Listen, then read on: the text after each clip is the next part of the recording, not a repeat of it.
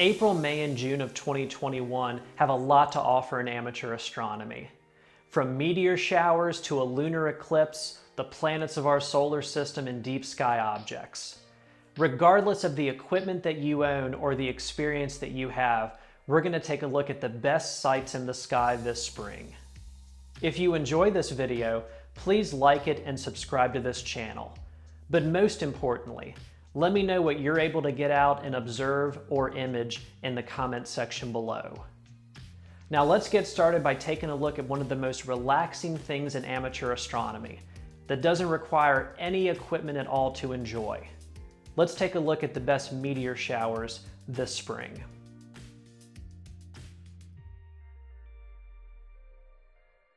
The spring has two main meteor showers to focus on, with the first being the Lyrids, which peaks on the night of April 21st into the early morning of April 22nd.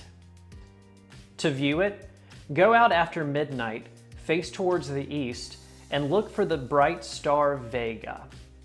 In between Vega and the Hercules constellation will be the point of the sky where the Lyrids will appear to be emanating from. While this isn't the most spectacular shower of the year, it is a reliable one and can provide views of 10 to 20 meteors per hour. However, the moon being out this year will wash out a few more of the fainter ones. Another shower this spring comes from the remnants of Halley's Comet, and it's called the Eta Aquariids meteor shower. Now, this isn't going to be a very impressive one from where I live in the northern hemisphere, but for those of you that live in the southern hemisphere, it can be quite an impressive show. To see it, go outside on the morning of May 5th just before sunrise and face towards the east. To the left of Jupiter and the moon, you will find meteors appearing to come out of the constellation Aquarius. Expect 5 to 10 meteors per hour from this shower in the northern hemisphere, especially with the moon position near them this year. But the farther south you live, the more meteors you will see, with numbers possibly reaching 20 to 30 meteors per hour. To maximize your experience with any meteor shower, I would encourage you to do 3 things, and those involve location, comfort, and patience. First of all, find as dark of a sky as possible for where you live to maximize the number of meteors that you're going to see. Second, take a blanket or lounge chair and find a nice open area to maximize the amount of sky that you can in the most comfortable way possible. Third, try to go out and relax. Don't feel pressed for time. Give yourself an hour or two to maximize the experience that you're going to have enjoying this show. Sometimes the meteors will come quickly. Sometimes you'll have 5, 10, or 15 minutes between them. It just depends on the peak of the shower for any given year.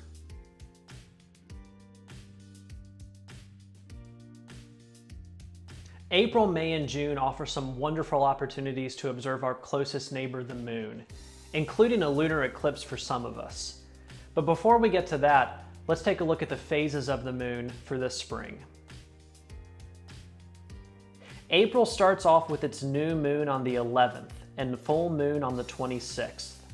For May, the new moon will be on the 11th and the full moon on the 26th as well. June sees its new moon on the 10th and full moon on the 24th. Try to go out and observe the moon with binoculars or a telescope right after sunset in between its new and first quarter phases. This is going to provide the most dynamic surface details with depths of craters and mountain ranges showing up in remarkable detail. The best dates to view the moon under these ideal conditions will be April 14th through the 19th, May 14th through the 19th, and June 12th through the 17th. To image the moon, I like to use my cell phone and an adapter that connects to my eyepieces. After adjusting the focus and camera settings, you can get some great video and pictures of the moon to share with your friends and family during any of its phases. The highlight of the moon this spring is going to be the total lunar eclipse that occurs for some of us on the morning of May 26th. Sadly, where I live on the east coast of the United States, it's not going to be much of a show. But for those of you that live out in the west for North, Central, and South America, along with parts of the Pacific, it's going to be a pretty incredible sight to see. Be sure to check your local time, but in the early morning of May 26th, go outside and watch as the moon slowly becomes enveloped by the shadow of our own planet as it moves between it and the sun. The last one I saw a few years ago had the moon turn almost blood red. It's a slow process, but well worth your time to check out if you live in a region that will be able to see it. While we're on the topic of the orbits of the Earth, Moon, and Sun, I wanted to also mention a partial solar eclipse that's going to be viewable for some of us on the early morning of June 10th, just as the sun is rising. Certain areas of Canada, Greenland, and Russia will be treated to a ring of fire eclipse where the moon doesn't completely cover the surface of the sun. But most of us will miss out on that spectacular sight. As always, make sure anytime you go out to observe the sun, you're using properly certified solar glasses or a certified solar telescope. I want to make sure you're able to keep enjoying the hobby of amateur astronomy, and also, I'd like you to be able to come back and watch more of my videos.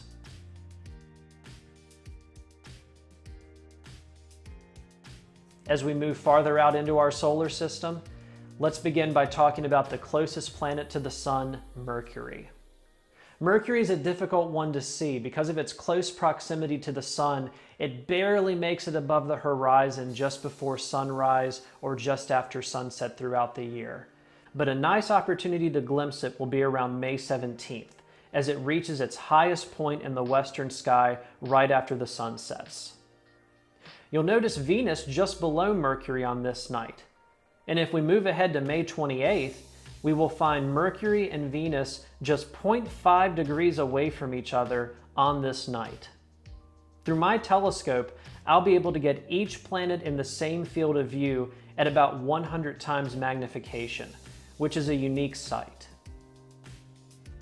Throughout the rest of May and June, Venus will continue to rise higher in the early evening sky.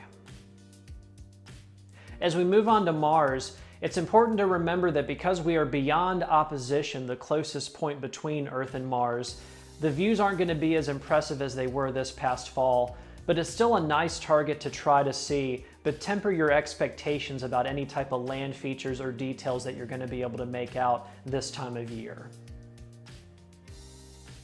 Although Mars continues to move away from us and is not at optimal viewing, there are still some nice opportunities to view it, such as when it passes by M35 on April 26th, and even more impressively, when it passes right through M44, the Beehive cluster, on June 23rd.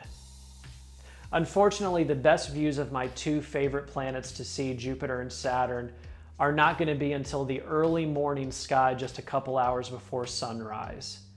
The positioning of them just isn't the best right now for early evening observing, and you're probably going to get your best views out of them in the upcoming summer or fall. Of particular interest are the dates of April 6th and April 7th, when the moon will pass just underneath Saturn and Jupiter. Uranus and Neptune are also not in opportune positions to easily view this spring, with Uranus being quite close to the horizon for most of the time, and Neptune only being visible in the early morning sky, along with Saturn and Jupiter.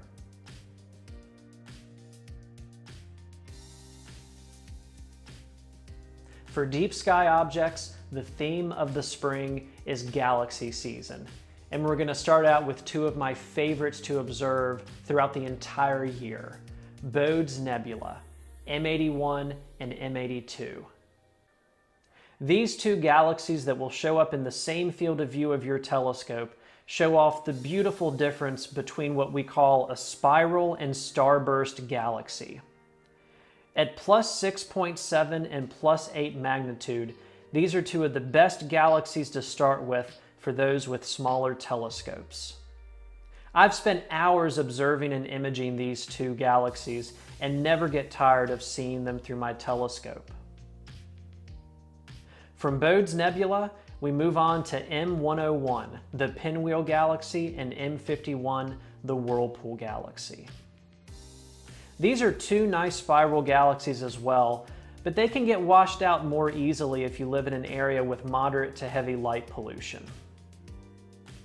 Finally, we move over to the southern part of the sky to check out M104, the Sombrero Galaxy, and then the most impressive collection of galaxies in our night sky, the Virgo Cluster.